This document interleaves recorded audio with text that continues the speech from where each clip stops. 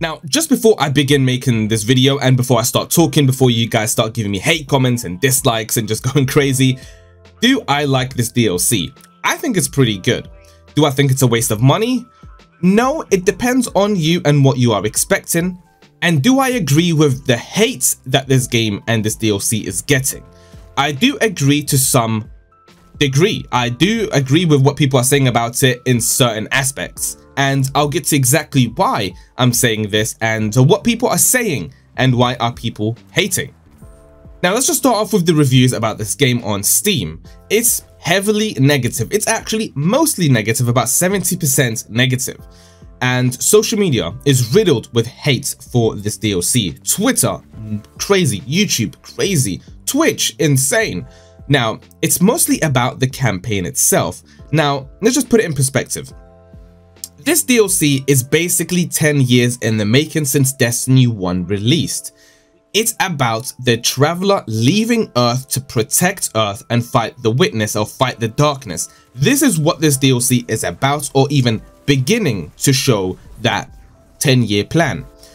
It feels very rushed. Apparently the ending, I haven't got to it yet, is just rushed. You don't even understand what's going on in this DLC. So if you're waiting for something for 10 years and you just get slapped in the face with something that's just so mediocre, you're gonna get hate for it. The campaign feels very, very easy from what I have actually played as well on the hard mode, and everyone else, like 99% of the people that played the campaign, do say it's easy or a lot easier than previous deals from previous campaigns. And also the brand new planet, everyone and myself included will agree, it's just absolutely amazing. It feels and looks great from, like, it gives me Cyberpunk, Night City vibes from it, which I love. The brand new NPC, Nimbus, oh my god. What the hell were they thinking? That NPC is by far the worst character I've ever seen or heard in gaming in the last at least 3 years. It is terrible. The brand new Super Strand is great. I love it. It is pretty damn good. It's definitely one of my favorite supers in the game at the moment. I play Warlock and Hunter, and they are just great on those characters. So definitely a 10 from that. Now, the campaign gets at least like a 5 from me. The brand new character, 0. The brand new planet, a 10 out of 10. So the brand new DLC, I thought was going to be about the Witness, but we get Callus back, which is just stupid. I mean, that should have just ended back way then. I mean, I understand he wasn't killed in Destiny 2's vanilla, which we knew he was going to come back, so I guess this is it. He's such a boring character. The Cabal I find very, very boring. I mean, they do say we're going to bring a brand new character and a brand new enemy type, and they force it down your throat that there's going to be brand new enemies, but it's just the same enemies from 10 years ago with a brand new skin and maybe a brand new ability. Now, we do have a brand new character, the Tormentor, whatever it's called. Now, he's pretty damn cool. I will give them that. That is a brand new character I love. Bringing it back to Destiny 1 and Destiny 2 with King's Fall and the Witch Queen, those DLCs felt great. We had a brand new character or a brand new enemy type as well. We're not with Witch Queen, but in the Destiny 1 we have the Taken and then Oryx. He was threatening, menacing, and you get the Witch Queen herself. She was a threat too. You just feel like something is about to go down with those DLCs. And then you have this where it's like, meh. I mean, I can really just skip this, to be honest with you. Now, I feel I'm having a lot of fun for about a week or two, then I'm done with it, just like I have been with the previous DLCs.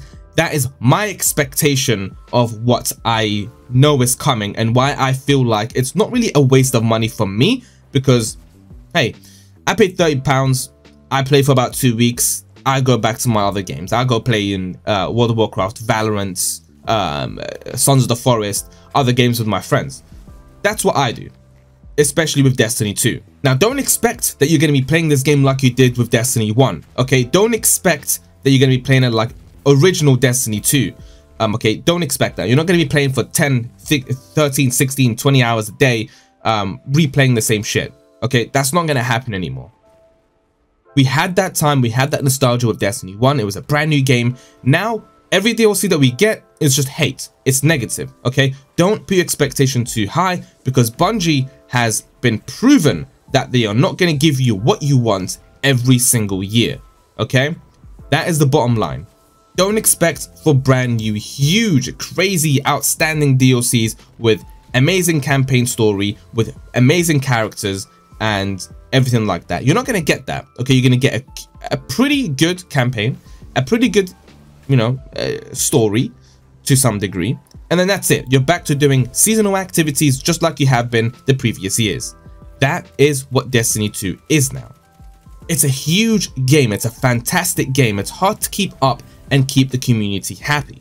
Now, what I would tell them to do if I was at Bungie, or I was going to give them a piece of my mind, I'll tell them, I mean, it's kind of difficult to do now, but just make a brand new Destiny game. I mean, just stop with Destiny 2 and just make a Destiny 3 game and just really focus on the campaign, the story, and the next level of Destiny. You can really do that with this DLC. If Lightfall started off as Destiny 3, now you had something there, because you could really focus hard on the next step for Destiny 2, for Destiny, and not keep focused on the previous things that you've been doing the last years. Seasonal activities just do not work. We need expansions every couple of months, every 6 months, okay? No more seasonal activities, because people are going to be pissed that they're paying $35 for something that is just so rushed, and they're going to be doing the same thing over and over again.